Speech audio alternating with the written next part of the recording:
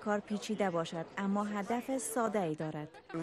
در حدود 1.2 میلیارد نفر در سراسر جهان این مراسم را تماشا می کنند. هر سال ما طرح‌ها و نقشه‌نگارهای جدید را معرفی می کنیم. امسال به هدیه هارمونی اختصاص یافته است. با امید یک سال خوب برای همه شما. یلدا بکتاش، تلویزیون آشنای صدای آمریکا، واشنگتن. بخش دری در همینجا به پایان میرسه، اما در نیم ساعت بعدی همکارم احمد شکیب دوست و زبان پشتو میزبان شما هستن. شکیب جان در استودیو تشریف دارن. با امید یک برنامه خوب و موفق. سلام زیاد صاحب، تاسو ته درنو لیدونکو ته د مو د کال وروستۍ خبرونه ده. په تیرو 12 میاشتو کې په افغانستان سیمه او نړۍ کې پر مهمو خبري پیښو ریپورتونه او مرکې لرو. په سر کې د خبرونو لنډیز.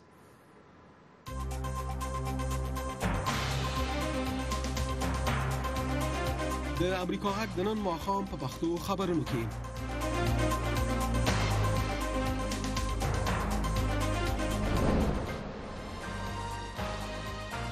له طالبانو سره د ایران راشه درشه. طالبانو په تهران کې له ایرانی چارواکو سره مجلسونه کړي دي.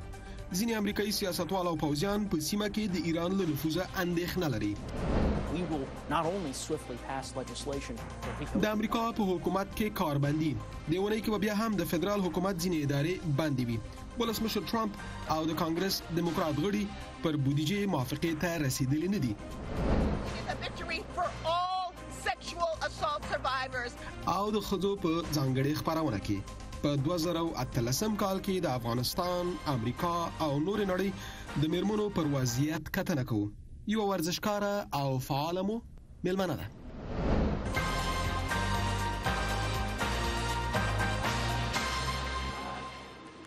له مالتیا څخه مننه. زه احمد شکیب دوست یم. طالبانو په تهران کې له ایرانی چارواکو سره مجلسونه کړي دي. د ایران حکومت وایي چې طالب استازو د بهرنیو چارو وزارت له مرستیال سره لیدلي دي. د خبر نور تفصیل له خپل همکار وحید فیضي څخه اخلم چې د خبر په مرکزي خونه کې ده. وحید، طالبانو له ایرانیانو سره پر کومو موضوعګانو خبرې کړي دي؟ جان د ایران د بهرنیو چارو وزارت ویان بهرام قاسمي نن په یوې خبري کانفرنس کې چې د ایران په ملي ټلویزیون په ژوندۍ بڼه خپرېدو وویل چې وسلوال طالبانو استازو د ایران د بهرنیو چارو وزارت له مرستیال عباس عراقچي سره د سولې په مسئلې خبرې کړې دي. تر دې مخکې ایراني چارواکو د کابل په سفر کې ویلي و چې د طالبانو سره اړیکې لري، خو تهران ته د طالبانو سفر په لومړي ځل تایید شوی دی. د ایران د بهرنیو چارو وزارت ویان بهرام قاسمي وایي چې له طالبانو سره د افغان حکومت په سلا خبرې کړي او هدف یې د طالبانو او افغان حکومت ترمنځ خبرو لپاره د زمینې برابرول دي. د طالبانو یو پلاوی پرون تهران ته راغلی وو او د ایران د بهرنیو چارو د وزارت له مرستیال سره یې هر اړخیزې خبرې وکړې. طالبان په داسې وخت کې له ایرانی چارواکو سره ګوري چې تر دې مخکې څو وارې افغان حکومت او امریکایي چارواکو ویلي و چې ایران طالبان ته وسلې ورکوي او ملاتړ کوي. ایران دا تورونه رد کړي وو، خو له تیرې وی اونۍ راهیسې ایران په ډاګه کړه چې له طالبانو سره کتلي دي. بلخوا د ایران د ملي امنیت شورا سلاکار علي شامخانی وایي چې ایران په سیمه کې د ثبات په برخه کې یو له مهمو اړخونو څخه دی. دواړه هیوادونه افغانستان او ایران به په مشخصه توګه په افغانستان کې د امنیت لپاره سره مرسته وکړي. د ایران د بهرنیو چارو وزارت وایي ټاکل شوی راتلونکي 2 اونیو کې د بهرنیو چارو مرستیال وزیر عباس عراقچي افغانستان سفر وکړي. د ولسي جرګې یو شمېر غړي وایي د سولې لپاره غوره ځای کابل وو چې طالبانو ونه منو. حالا روند په افغانستان کې سوله او مصالحه سرچپه، ناروغ او کوږ بهیر دی. فکر کوم بریالي کېدلی نشي. بلخوا په افغانستان کې د ناټو ځواکونو پخوانی قومندان سټانلي ماکریسټل ABC ټلویزیون سره په مرکه کې ویلي چې ایران په دې وروستیو کې په سیمه کې مداخله زیاته کړې ده. که تاسو امریکایي سرتیري راوباسئ لویه بېثباتي به وګورئ. ایران په داسې وخت کې له طالبانو سره کتلي چې تر دې مخکې یو شمېر افغان او غربي چارواکو ویلي و چې ایران له طالبانو سره د دې لپاره اړیکې ټینګې کړي ترڅو امریکایي سرتیري له افغانستان څخه وباسي. په افغانستان کې د ناټو ځواکونو پخوانی قومندان سټانلي ماکریسټل وایي له افغانستان څخه په بشپړه توګه د سرتیرو وتلو په هکله که طالبان ته وخت وټاکي دا کار تاسو په خپله کمزوري کوي او موافقې ته د رسیدو امکانات راکموي. سټانلي ماکریسټل وایي افغانان پر امریکایانو حساب کوي او که سرتیري وایستل شي نو هغوی به باور له لاسه ورکړي. خوا د امریکا د سنا مجلس جګپوړي جمهوریت غوښتونکي سناتور لینزي ګراهام په افغانستان کې د امریکایي ځواکونو د راکمولو په پروګرام جدي اندېښنه ښودلې او خبرداری ورکړې چې دغه اقدام کیدای شي د سپټمبر د 11مې په څیر پیښو تکرار ته لار هواره کړي. تېره اونۍ داسې رپورټونه خپاره شوي چې واشنګټن د ځواکونو پر راکمولو غور کوي، خو وروسته دا خبرونه بې بنسټه وبلل شول. شکیب جانه ډېره زیاته مننه کوم وحید فیضي، په خیر اوسئ. افغانستان او نړۍ په اړه تازه خبرونه، سیاسي تحولات او وړاندې څېړنې، د پیښو کره کتنه او ژوره څېړنه د امریکا غږ آشنا تلویزیون د تازه خبرونو او جامع راپورونو موثقه منبع. بیا هم ښه راغلاست. تاسې له امریکا غږ څخه خبرونه تعقیبوئ.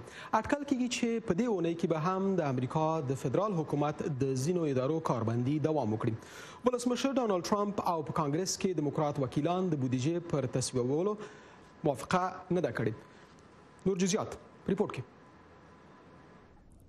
نن لسمه ورځ ده چې فدرالي حکومت بند او د خلاصولو لپاره د هیڅ ډول مهمو مذاکراتو نښې نښانې نه ښکاري. نور پر بحث نشته. خبرې اترې بې نتیجې پای ته ورسېدې. موږ دا تمه کوو چې د حکومت بندېدل به تر یو وخت پورې دوام وکړي. خو د دې ترڅنګ یو څه توقعات هم شته دي چې د راتلونکي پنجشنبې په ورځ به کله چې دیموکراتان د متحدو ایالاتو د ولسي جرګې واک ته ورسیږي نو یو څه مذاکرات به وشي. مونږ به یوازې په بیړه قانون منظور کړو چې حکومت خلاص شي، بلکې دا به یقیني کړو چې دغه حکومت به مسؤل وي. تمه ده د دیموکراتانو د لګښت بودیجه د سرحدي امنیت چارې پیاوړې کړي، خو د دیوال د وهلو لپاره بودیجه نه ده اختصاص شوې، مګر ولسمشر ډانلډ ټرمپ د ټویټر له لارې فشار ته ادامه ورکوي. مونږ به دې ته اړ شو چې جنوبي سرحد په بشپړه توګه بند کړو. که چیرې دیموکراتانو موږ ته بودیجه رانه کړه چې دیوال بشپړ کړو او همدارنګه د کډوالۍ هغه د خنداوړ قوانین بدل نه کړي چې زموږ د هیواد پر اوږو بار دي. خو دیموکراتان هم په ټینګه په خپله خبره ولاړ دي. دا هماغه ولسمشر دی چې څو ځله یې د امریکا له ولس سره ژمنه وکړه چې د دیوال وهلو لګښت به مکسیکو ورکوي. اوس غواړي دا 15 میلیارډ ډالر د امریکا له مالیې نه واخلي.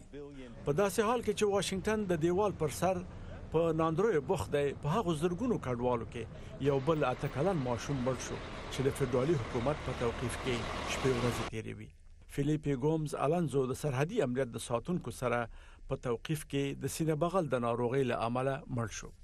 په تیرو 3 میاشتو کې هر میاشت کې تقریبا 80,000 کسان له سرحد څخه راوړي. دا تقریبا 1,000 کورنۍ کېږي چې په هر میاشت کې 15,000 ماشومان کېږي.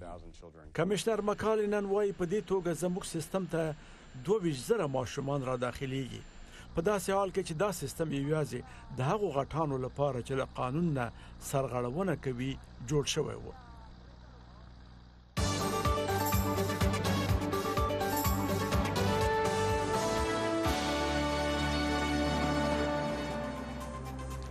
د بنگلاديش د ټاکنو کمیسیون وایي چې د تېرې ورځې په پارلماني انتخاباتو کې د صدر اعظم شیخ حسینه واجد ائتلاف اکثریت رای ګټلې دي.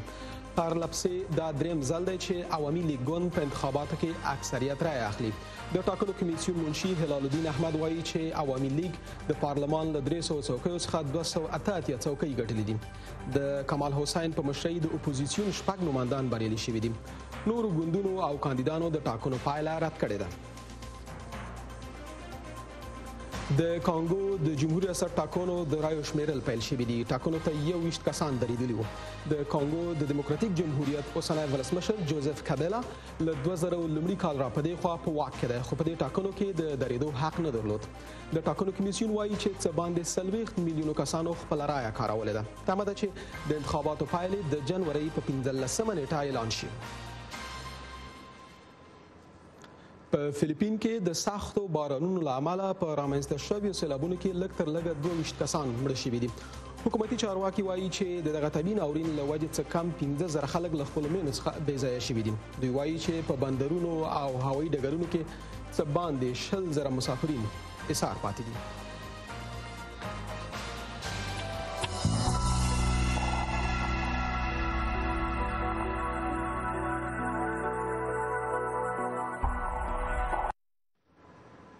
له مالتیا څخه مو ډیره زیاته مننه کوم. 2013 کال ته د ښځو د کال لقب ورکړل شوی دی. د ښځو په ځانګړې خپرونه کې په تیرو 12 میاشتو کې د افغانستان، امریکا او نورې نړۍ د میرمنو پر ژوندانه بحث کوو. د دې برخې چلونکي برېښنا عمر خیل ده. برېښنا جانې دغه کال کې د میرمنو لوی لاسته راوړنې او ستونزې څه وې؟ شکیب جانه 2013 کال د افغانو میرمنو لپاره د تیر کال په څیر له خنډونو او ننګونو ډک کال و، خو افغانو میرمنو پرمختګونه هم وکړل. مثلا د سولې په برخه کې هڅې پیل کړې دي. نن یې په کندهار کې غونډه وکړه. هغه میرمنې چې په جنوبي ولایتونو کې اوسېږي وایي چې جنګ جګړې یې پرمختګ ته نه پرېږدي. په همدې خاطر یې سوله لومړیتوب دی او غواړي چې د سولې په بهیر کې غږ واورېدل شي. د سولې لپاره د افغان ښځو ملي اجماع. دلته د کندهار سلګونه میرمنې په دې موخه راغونډې شوي چې د سولې په مذاکراتو کې خپل وړاندیزونه له حکومت سره شریک کړي. د جګړې د سمدستي ختمېدو ترڅنګ د کار او تعلیم حقوق، د ښځینه ازادیو په برخه کې د تیرو اتلسو کالو د لاسته راوړنو ساتل د دوی عمده غوښتنې دي. په ولسوالۍ کې ډېری داسې مکتبونه دي چې اوس هم بند پاتې دي. البته نه یوازې د ښځو په وړاندې، هغه د هلکانو لپاره هم بند دي چې هلته موږ نشو کولی چې زموږ ځوانان هغه ته لاسرسی پیدا کړي.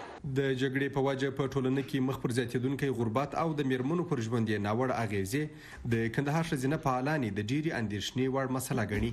د کندهار ښځینه فعاله ډاکټر عزیزه وطنوال وایي چې میرمنې ځکه د ټولنې د نورو برخو په پرتله د سولې زیات پلوي دي چې د جګړو ډېری قرباني دوی دي. ښځه ده چې په دواړو خواو کې قرباني ورکوي. تعلیم هم زموږ اولاد دی او دغه د ملي امنیت یا د امنیتي قواو کارکونکي هم زموږ اولاد دي. نو په دې باندې لوی کندهار ډیر خوږیږي او تر اوسه هم قرباني ورکوي. د کندهار اوسیدونکي میرمنې باور ښیي چې افغان ښځې د جګړو د ژر پای ته رسېدو هیله لري، خو د هغوی د حقونو ساتل دي هم په هر حالت کې په پام کې ونیول شي. د کندهار د ولایتي شورا غړې سرینا فیضي او سوله په دې معنا نه غواړو چې یوازې موږ ته ازادي راکوي چې موږ د باندې ووځو یا هم طلب د علم وکړو یا بل څه. حق لرو چې ژوند وکړو، حق لرو چې خپل د اولادو سره خپل په هغه یو کوچنی ځای چې په حساب دی لري هغه د خود جوړ شوی یا د خاورو جوړ شوی کور کې دی په امن او په ارامۍ کې ژوند وکړي. همدغه د دې اواز او غږ. د ولسمشر محمد اشرف غني سلاکاره ملالۍ شینواري وایي چې د سولې په برخه کې افغان میرمنې ځانګړې لیوالتیا لري. دا زیاتوي چې د سولې د خبرو لپاره به د کندهار په ګډون د ټولو ولایتونو د میرمنو نظریاتو ته حکومت پام کوي. دوی معامله نه غواړي، دوی یوازې اوربند نه غواړي، بلکې سکون غواړي، امن غواړي او سوکالي غواړي چې دا په هر ولایت کې زما د لپاره امدا یو غږ او خصوصا د هر ولایت د سولې نه یو خپل تعبیر. مثلا شاید د نیمروزي ښځو د لپاره سوله د اوبو شتون و، مثلا د کندهاري او د هلمندۍ ښځو د لپاره اوربند. د لومړي میرمنې د دفتر سلاکاره ډاکټر عایشه نورزي وایي چې کندهار 10 ولایت دی چې ورڅخه د سولې په اړه د میرمنو نظریات راټولیږي. دا زیاتوي چې د دې کار عمده موخه دا ده ترڅو د افغان سولې په اړه د میرمنو غږ تر نړیوالې ټولنې پورې ورسول شي. عزیز الله پوپل، امریکا غږ آشنا تلویزیون، کندهار. په امریکا کې 2013 کال د ښځو کال و. په ملي او ایالتي کچه د پام وړ شمېر ښځې په منځمهاله ټاکنو کې بریالۍ شوې. نوی کانګرس چې سبا نه بله ورځ کار پیلوي یو شمېر داسې غړي هم لري چې سیاست یې د ولسمشر ټرمپ د پالیسیو په غبرګون کې پیل کړی دی. د دغو امریکایي ښځو هلو ځلو ته یوه کتنه کوو چې د هیواد سیاسي فضا یې اغېزمنه کړې ده. د امریکا په کانګرس کې به ډېرې نوې څېرې ولیدل شي او په دې نویو څېرو کې به د ښځو شمېر بېساری وي. 126 ښځې به د کانګرس د غړو په توګه لوړه وکړي. د دې کار یو لامل ښځو باندې د رای ورکولو فشار ګڼل کیږي. د ولسمشر ډانلډ ټرمپ د حکومت له پیله د ښځو په اړه د هغه څرګندونې او د حکومت پالیسۍ زرګونه ښځې اړې کړي دي چې د اعتراض په توګه سړکونو ته ووځي. ځینې نورې ښځې بیا په منځمهاله ټاکنو کې ښځې وهڅولې چې د بدلون لپاره رایه ورکړي. د 2019 کال د جنورۍ میاشتې د ښځو لاریون د دې انرژۍ پیل و. د ډیرو خلکو لپاره د ټولنیز فعالیت په پیلامه شو ډېرې ښځې د ښځو په اړه د ولسمشر د څرګندونې او عمومي نظریې څخه په غوسه شوې او راووتلې. په جګپړو شخصیتونو باندې په دفترونو کې د ښځو د جنسي ځورونې تورونو هم د ښځو ډېره غوسه راوپاروله. دا مسله په هیواد کې په یو ملي بحث بدل شو چې په پایله کې د میتو یا زهم غورځنګ رامنځته شو. دغه غورځنګ د تلویزیون د مشهورې څیرې بل کازبي په ګډون چې د یوې ښځې د جنسي ځورونې له امله اوس په بند کې دی په لسګونه شخصیتونه له دندې ګوښه کړل. د امریکا د جمناستیک د ټیم پخوانی ډاکټر لری ناصر هم د اولمپیک د اتلانو په ګډون د څه د پاسه 100 ځوانو نجونو د جنسي ځورونې په تور محاکمه شو. که څه هم زه یو قرباني یم، خو زه به خپل ژوند د یوې قربانۍ په توګه تیر نکړم. د سترې محکمې لپاره د ولسمشر ټرمپ انتخاب قاضي براد کابنا هم په جنسي ځورونې تورن و. ما فکر کاوه چې هغه به پر ما جنسي تیری وکړي. ما د مرستې لپاره چیغه وکړه. ما دا کار هیڅ کله نه دی کړی. زه داسې سړی نه یم. کابنا بل اخر د امریکا تر ټولو سترې محکمې کې د قاضي په توګه تایید شو، خو په هغه باندې تورونو د ښځو د حقوقو په سر نوي بحثونه راوپارول. د امریکا په تاریخ کې د نابرابرۍ په وړاندې غوسه ښځې دې ته اړې کړې دي چې په کور کې آرام پریږدي او سیاست ته مخه کړي. خو د واشنگټن سیاست اوس هم د نارینه‌و په لاس کې دی.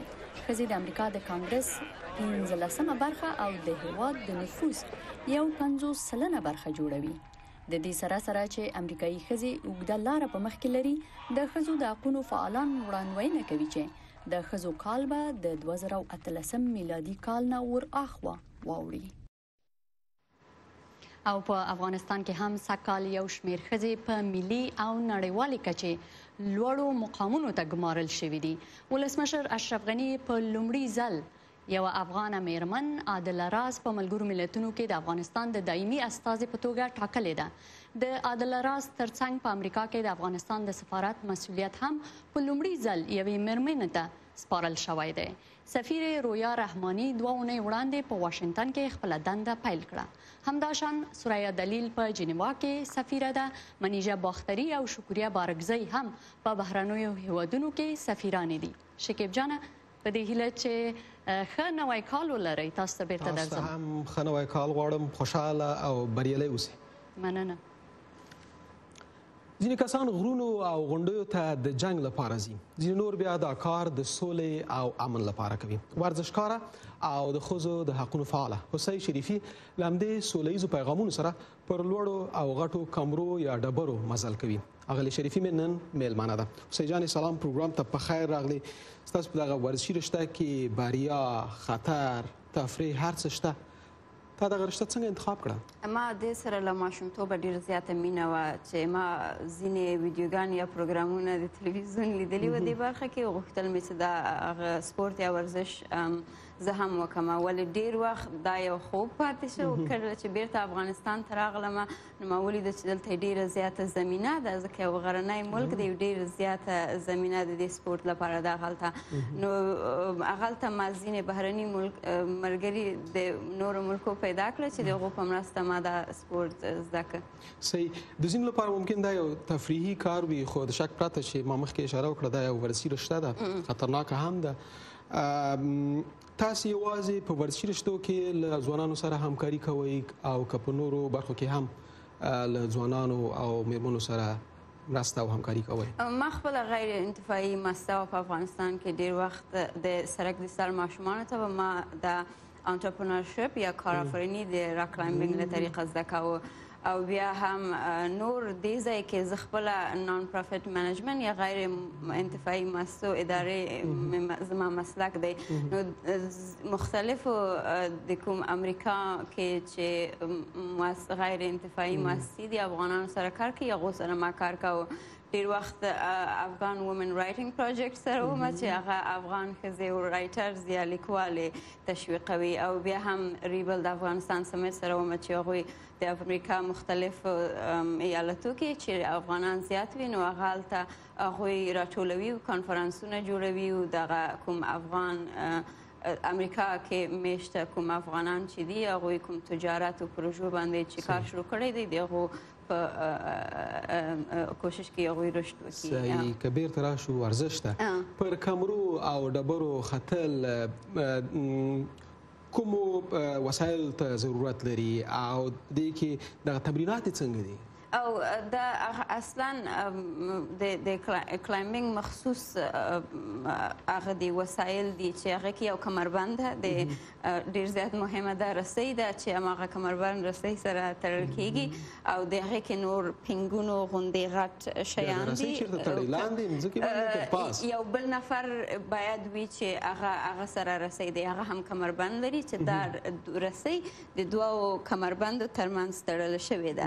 نو بیا ته خپله چې دی داسې دیوالو کې یا دغه کوم غرونه یا تیږې لوړې سي د دیوارو په شان دي، د دې په سر زی خپله ځان ته د بعضې چنګکونه دي د هغو په هلته ځان ته یو هولډ یا یو ځای چې ته نیسې وکولی سي ونیسي هغه جوړوي په غرو کې او د ته هدف دا وي چې د غره سر ته وخیځي او بېرته راښکته. په افغانستان کې د دغه ورزش لپاره مناسب غرونه چیرته دي؟ زه ډېر معلومات نه لرم، ولې خپله په کابل کې د افشارو غر ورته وایي هغلته ډېره زیاته هغه یې ده، او بل یو ځای دی شهدای صالحین ورته وایي، هغلته هم یو ډېر ښه ډبرې دي چې ته کولی شې هلته لاړ شې او کلایم وکړې. صحیح.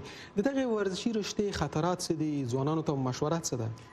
خطر خو هر ورزش کې شته. د دې دا ورزش چې ته ډېر زیات کوې نو ته که فرضاً په داخل ورزشي سالونونو کې کوې او یا هم بیرون کې ته کوې، د تا لاس ډېر زیات تڼاکې کېږي، د لوېدلو هغه سته پکې کول ویږي نو زخم دا شیان سته. ولې که فرضاً ته خطر نه وویرېږې چې ژوند مخکې نشي وړلی. او موږ خپله په افغانستان کې ډېره لویه زمینه ده لپاره د ما همدغه ځوانانو نه هیله ده چې کوشش وکړي د افغانان دا سپورت زده کړي او افغانستان ته یې راوړي. صحیح. ډېره زیاته مننه. نوی کال دی، د نوي کال جامې دې ماغوستې دي، ډېر ښایسته. ښه کال درته غواړم، په خیر اوسئ، خوشحاله اوسئ.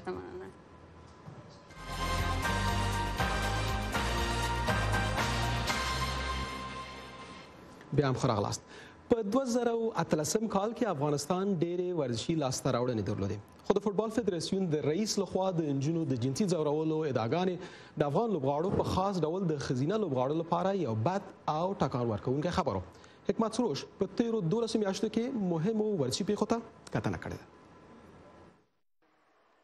2018 کال د افغانستان د سپورت لپاره د بریاو او جنجالونو ډک کال و.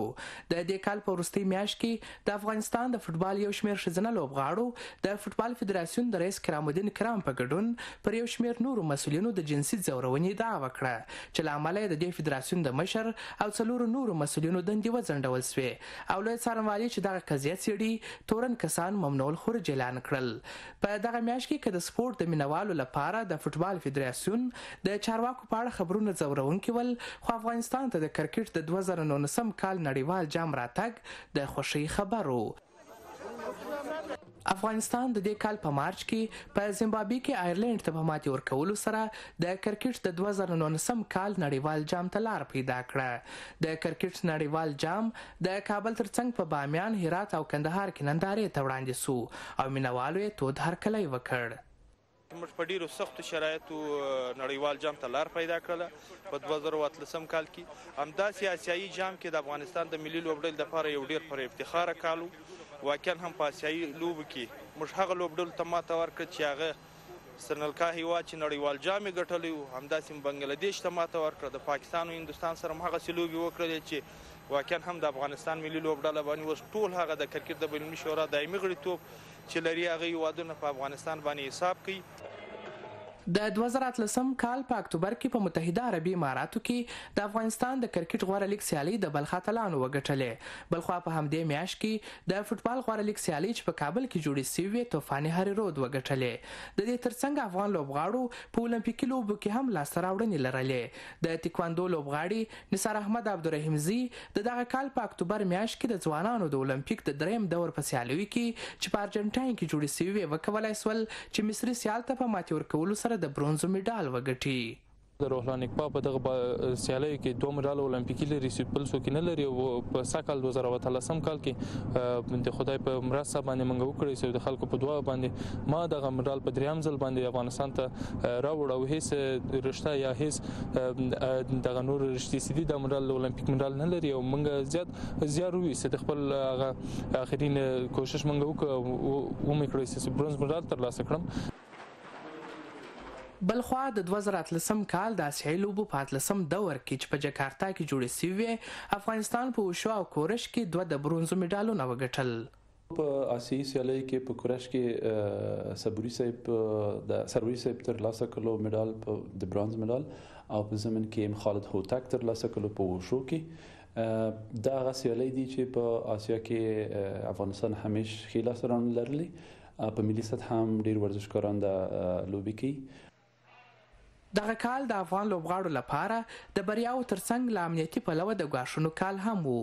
په می میاشت کې په جلال آباد کې پر رمضان کپ سیالیو چاودنې 8 کسان ووژل او په لسګونه یې زخمیان کړل. بلخوا په سپتمبر کې د میوند په نوم پر یو سپورټي کلب ځانمرګي برید 24 کسان ووژل او نږدې 100 نور یې زخمیان کړل. حکمت سروش د امریکا غږ آشنا ټلویزیون کابل.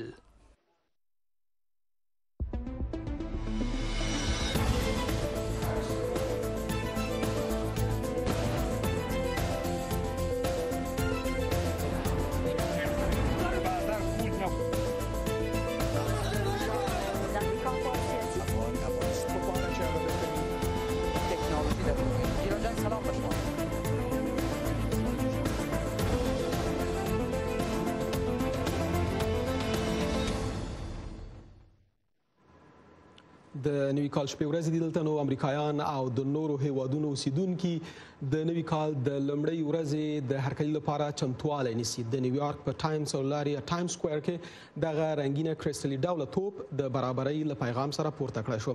هر کال پر دغه توپ یو پیغام لیکل کیږي. دا په نړۍ کې له کرسټلي موادو جوړ تر ټولو لوی توپ دی. وزن یې 6 ټنه ده او 1.8 میلیونه رنګونه لري. هر کال شاوخوا 2 میلیونه سیلانیان د نوي کال د لمانځلو لپاره نیویارک ته ځي. ممکن دا پوښتنه هم تاسو روي چې د 2013 کال خبرونه او په زړه پورې پیښې څه وې.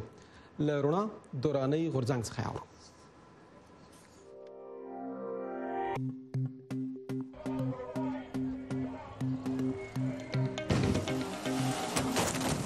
په جرمني کې د 2013 کال په زړه پورې ننداره د موټرو د توپ وهلو مسابقه وه چې خورا ستونزمنه لوبه وګڼل شوه.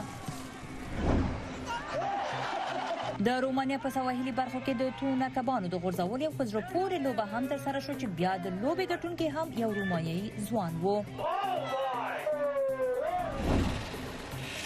په سکاټلند کې هم د فوتبال یو ډیره عجیب او غریبه لوبه ترسره شو چې دا لوبه د تراکتور په واسطه ترسره شو. هر تراکتور به د دې هڅه کوله چې توپ ګول ته نږدې کړي. په انګلستان کې د پنیرو د رغړولو لوبې ډیر لرغونی تاریخ لري. لندنیان د یوې غونډې نه د پنیرو پسې ځانونه رغړوي ترڅو د لارې په اوږدو کې راونیسي او د لوبې ګټونکی اعلان شي. په مکسیکو کې د موټر سایکلو په واسطه د فوتبال لوبې ډېرې په زړه پورې دي خو په دې وروستیو کې ورباندې بندیزونه لګېدلي خو بیا هم دا ډول لوبې ترسره کېږي. د لوړو ستنو پر سر په چټکۍ سره پورته کېدل له خطره ډکه لوبه ده خو دا هم د 2013 کال د لس په سر کې راغلي او تر ټولو په زړه پورې لوبه وه. په پولند کې د سنوکلینګ یو ډیره په زړه پورې لوبه د ښار په نږدې ویاله کې ترسره شوه. د سیمې د خلکو لخوا یې هم تود هرکلی شو. او بیا هم په انګلستان کې د حلزونو لوبه هم 2013 کال د په زړه پورې لوبو په جدول کې راغله. د هر حلزون په سر باندې نمبر وهل شوی او هر یو بچی د ټاکلي حلقې نه د باندې وته د لوبې ګټونکی به اعلان شو.